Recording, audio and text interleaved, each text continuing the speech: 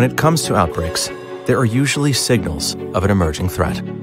A spike in sick workers just outside of Baton Rouge. A new flu variation in hospital patients in Melbourne. Some warning signs are obvious, but others, not so much.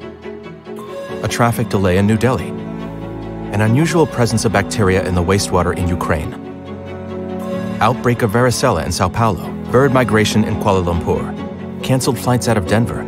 Rising dairy prices in Hanoi. Strange insect behavior in Lisbon. A rush on bottled water in Cairo. Production line slowdowns in Busan. Every single one a source of data. By themselves, each point might not mean much. But when you connect the dots, a picture begins to form.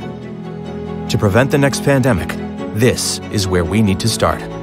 Linking different data types, interpreting those indicators with the latest technology, and sharing the earliest signals that something might be wrong. This is the mission of the Pandemic Prevention Institute, translating data into insights that inform decisions and save lives. The Pandemic Prevention Institute will support partners across the globe as they gather high-quality data from different sources: animal and human health, mobility, social, consumer, and more. And where information is scarce or analytic tools are needed, we'll work together to help fill gaps and unlock fresh perspectives. To create these connections, we'll use the most advanced tools.